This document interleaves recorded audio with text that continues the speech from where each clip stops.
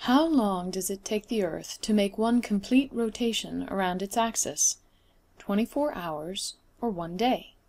If we look at the same image of the globe, but from the top, looking down the axis from the North Pole, we see the Earth is rotating counterclockwise around the North Pole. If we look more carefully at this axis of rotation, we see that it is tilted relative to Earth's orbit around the Sun. Instead of being perpendicular, it's tilted 23.5 degrees. How long does it take the Earth to make one complete orbit around the Sun? 365 days, or 1 year. During Earth's orbit around the Sun, it follows a nearly circular path, but with a small elliptical eccentricity. The Sun is not in the center of the ellipse, but one of the focal points. Bottom line, the Earth is a little closer to the Sun every January and a little further away every July.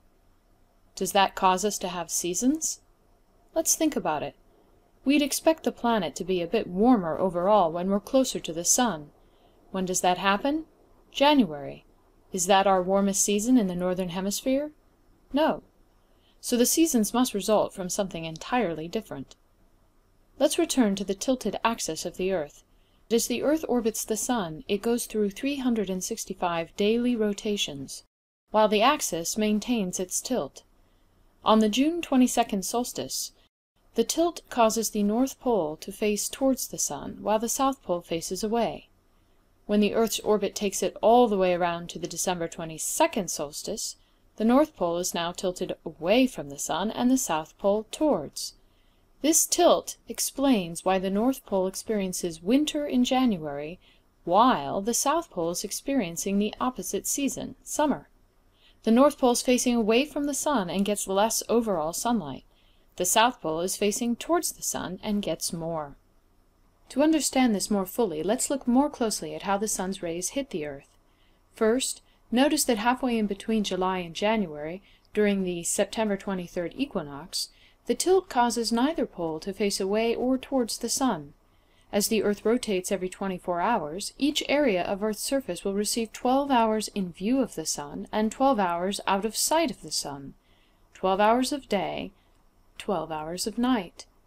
Equal lengths of day and night is why this time is called an equinox. As the Sun's rays hit the surface, they are strongest at the equator, directly in the middle, where they hit at a 90-degree angle. As Earth moves towards the December 22nd solstice, the North Pole tilts further and further away from the Sun.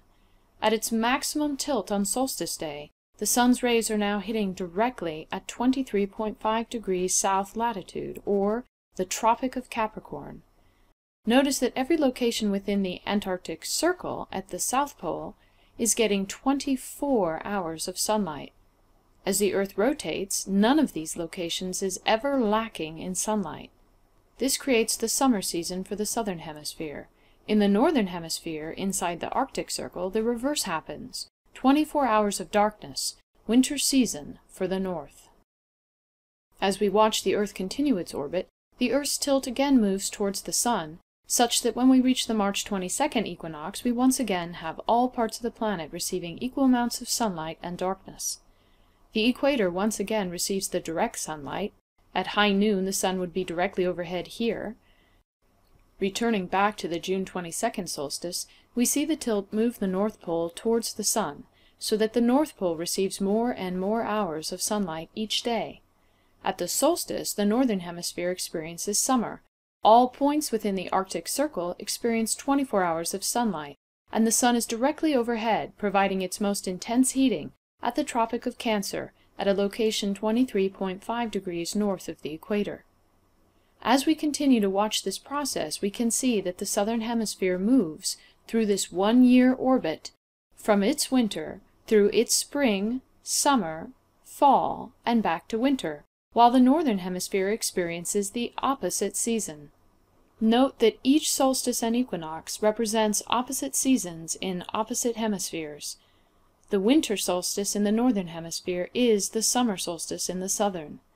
That means that sun lovers can plan trips to maximize their sun exposure, traveling to the Southern Hemisphere in December, January, and February, and the Northern Hemisphere during June, July, and August. And if you're looking for the most intense sun on the planet, be sure to travel to the equator at the equinoxes, 23.5 degrees north in June and 23.5 degrees south in December.